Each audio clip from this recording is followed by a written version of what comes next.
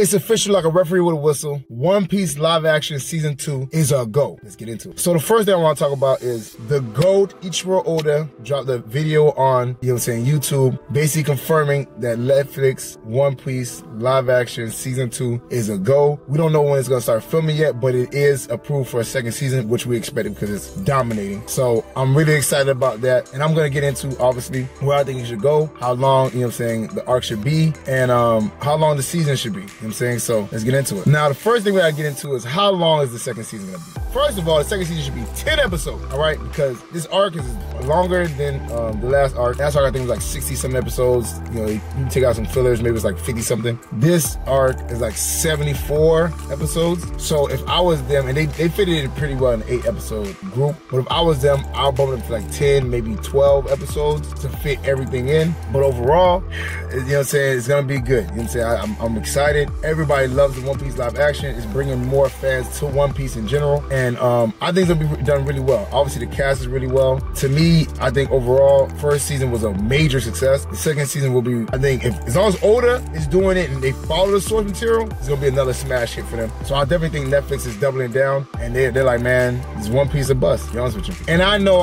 all the OG One Piece fans are waiting for, like Oda said, a great doctor. And that is Chopper. Y'all already know what it is. Tony Chopper is gonna be in this arc, but I'm gonna tell you how I think they should do it. I know a lot of people probably thinking, hey, do all CGI. I don't think so. I think all CGI will make it kind of look clunky and weird. What I think they should do is they should get, make the suit, maybe use a child, a kid, maybe 8 to 12 years old, put them in a suit, whatever, and then like whatever part they need that's like kind of intricate, then they use CGI to fix it up. But an all CGI Chopper, I don't think will do well. But I'm excited to see how they do it. I think it's gonna be, very cool and unique. And like I said, with Tomorrow Studios doing the stuff they did, because I ain't expect them to do Luffy stretching so good, and they did it very well. So I'm surprised by that. I think they can handle this Chopper thing. And if it was me, it would be a young kid. Now, obviously, there's rules. They can't work a certain amount of hours, all that stuff. But if I was, for Chopper scenes, it would be a young kid, maybe 8 to 12 years old, in a suit, and then I'll just CGI whatever I need to CGI. And finally, the other thing I'm gonna be looking forward to